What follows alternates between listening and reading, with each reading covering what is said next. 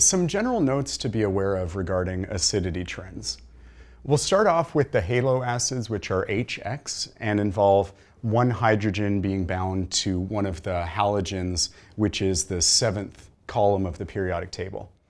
Those get stronger as you move down the periodic table. So when you get to hydroiodic acid, HI, that is the strongest of all the halo acids.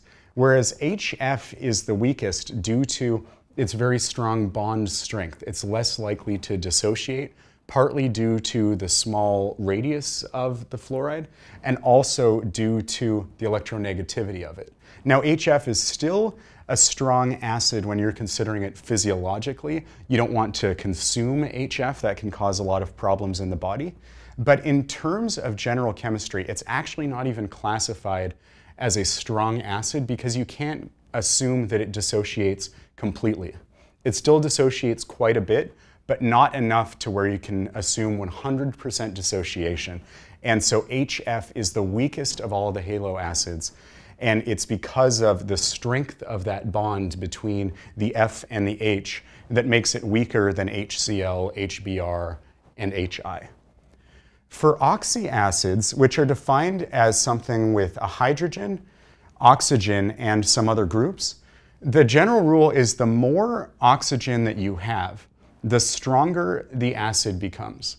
And this makes sense because a lot of times with oxygen, you see oxygen being an electronegative species, which is comfortable holding electrons.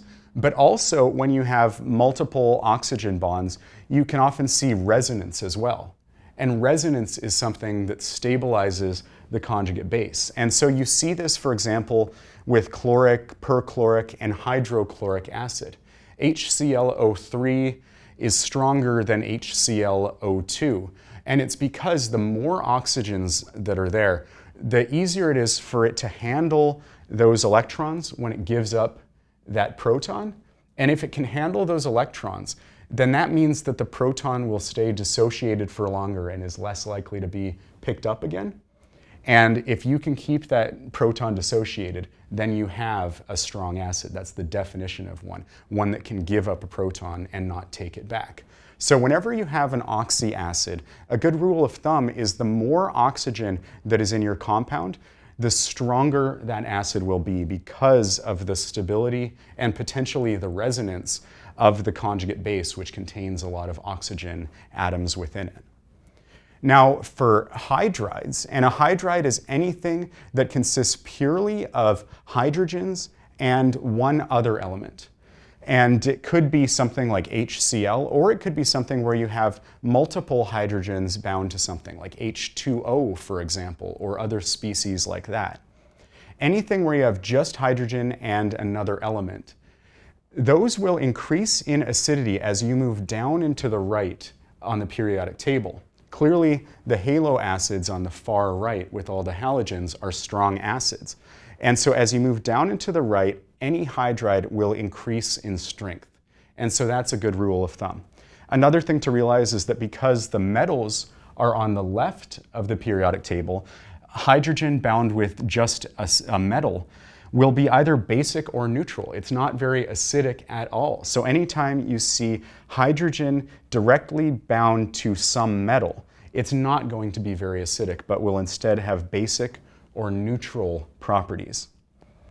And finally, one other thing to be aware of is that whenever you're dealing with the polyprotic acid, meaning that's an acid that has more than one proton that it can donate. So it could be H2SO4, which has 2 hydrogens. It could be H2CO3, which has also 2 hydrogens but isn't classified as a strong acid, the same way H2SO4 is.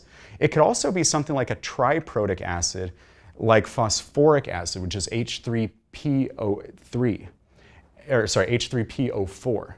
And that is something that is a triprotic acid. So anytime you have an acid with multiple hydrogens, what you can do is you can ignore the second and third protons unless you're titrating it. That first proton that is dissociated is so much more acidic than the others that these two don't play into the pKa and the pH very much.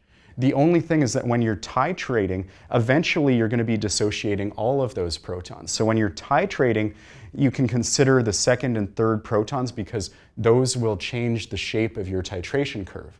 However, when you're doing calculations of acid strength, only look at that first proton that is being dissociated, and that's the only one you need to consider with a polyprotic acid. That is the one that defines the strength of a polyprotic acid like H2SO4, H3PO4, or any compound that has more than one acidic proton.